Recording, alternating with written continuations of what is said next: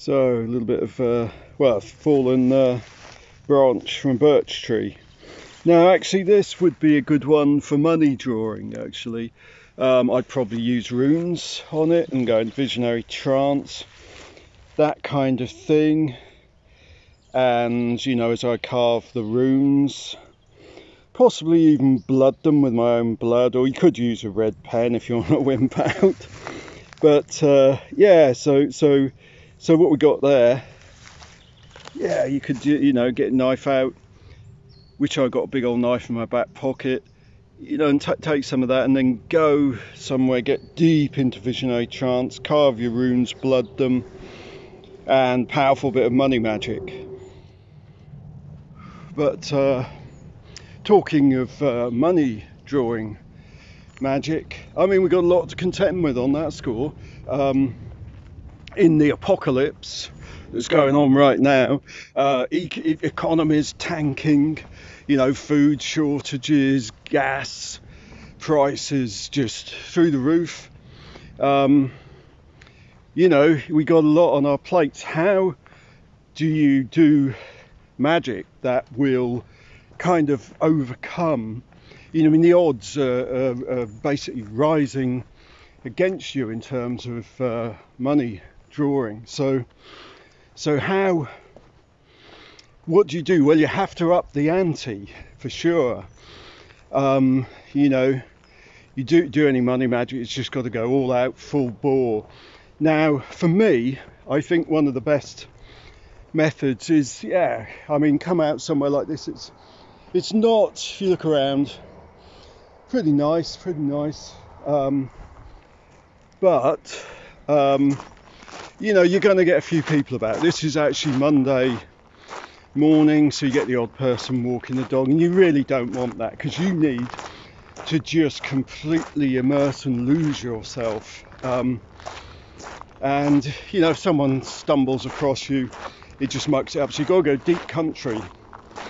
Then you've got to get yourself into a very deep visionary trance. You do that by completely relaxing yourself head to toe, and you've always got to still your internal dialogue, self-talk.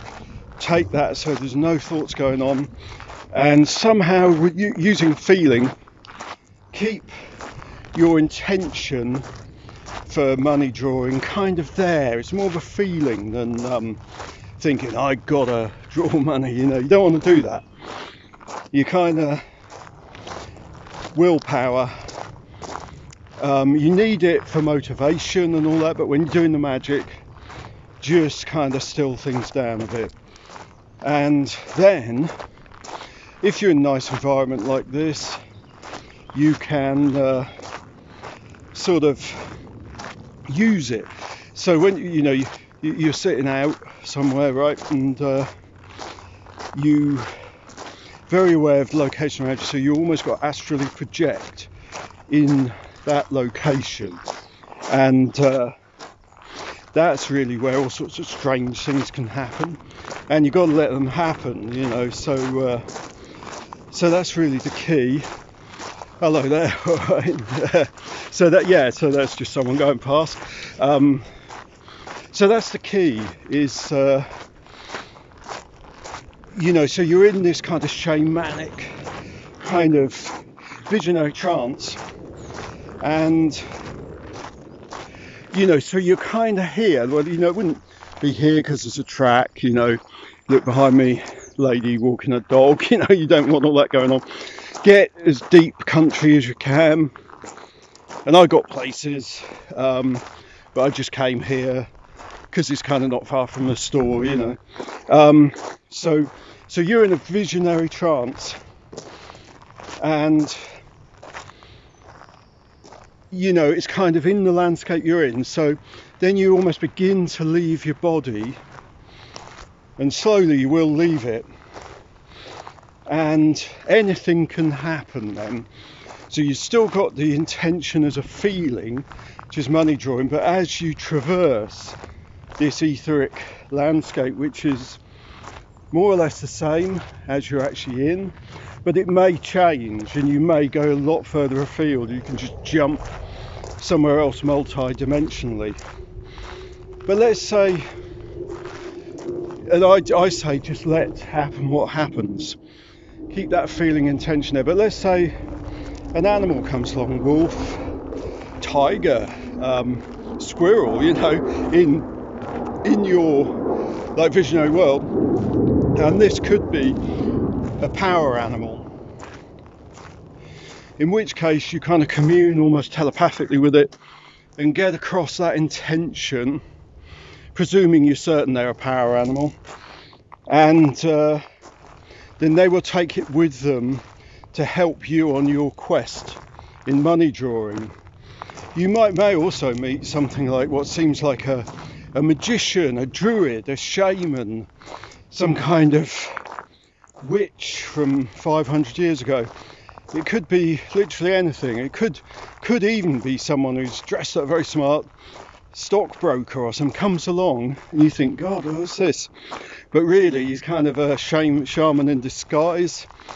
If you feel certain about, and you can be tricked by these etheric entities, so you have to be really careful. But when you're certain, then you hand that intention to them, and then once you come out of it, you go home and all that.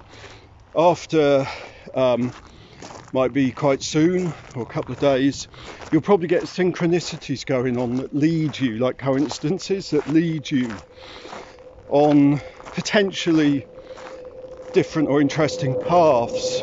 You follow them, you don't necessarily stick with them, because they could be there's a plane going over, jet, military, there's a big two air bases, British RAF and USAF, so yeah, jet going over. But anyway, yeah, so always remember that you can be kind of tricked even at that level. It's not to say tricking you at that level, it's maybe a teaching, learning lesson.